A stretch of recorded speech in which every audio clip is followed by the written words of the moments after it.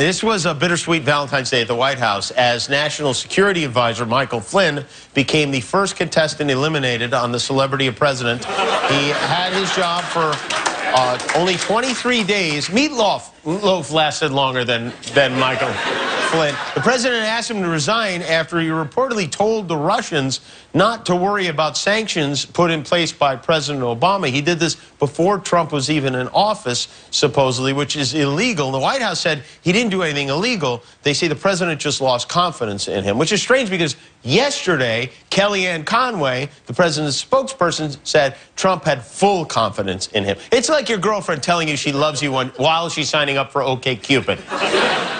Now, at first, Flynn denied all of this, but he got caught because, turns out, we listen in on every phone call to the Russian ambassador. Who knew?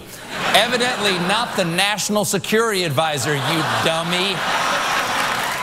The Better Business Bureau is warning people to beware of scams this year. Yeah. Then every flower shop charging $100 for a dozen roses said, yeah, we'll be on the lookout for that. Apparently, Michael Flynn just set a record as the shortest-serving White House National Security Advisor ever at 24 days. Then Education Secretary Betsy DeVos said, wow, only a week. ABC yesterday announced that for the first time, the lead on the next season of The Bachelorette will be African-American. So if history is any guide, The Bachelorette after that will be a 70-year-old racist puppet of Russia. American Girl Dolls announced a new male character today named Logan Everett, who is from Nashville and plays the drums. And now 3 of the American Girl Dolls are pregnant.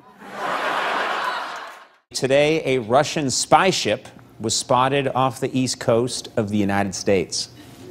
Yeah, it was here to give former National Security Advisor Michael Flynn a ride back home. Yes, as you all know, President Trump's National Security Advisor Michael Flynn has resigned after it was discovered he lied to Mike Pence.